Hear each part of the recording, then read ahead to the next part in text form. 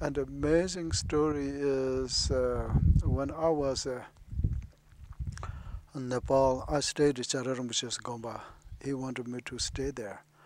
Then I did. One day, Chatral Rinpoche received a letter. It's a Karmapas. And the letter is written by a secretary. It's really beautiful handwriting. Then Karmapa's signature is it's different. Then he showed to me. I got a letter from Karmapa. Doesn't say much. He made a date. This day, you have to come to Rumtek.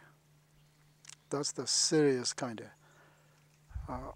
That's all, basic essence. Oh, Chatral Rinpoche, okay. That day I have to go to Rumtek. Where you will be that time. If you here, you want to go with me, we can go to Rumtek.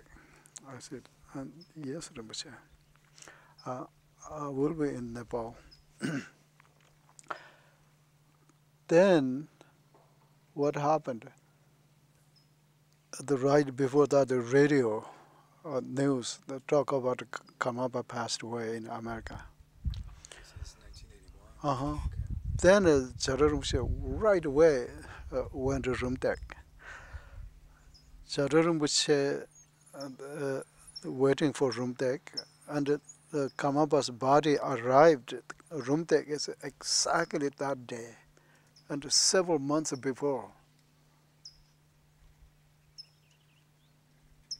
Yeah, these lamas, they're unbelievable.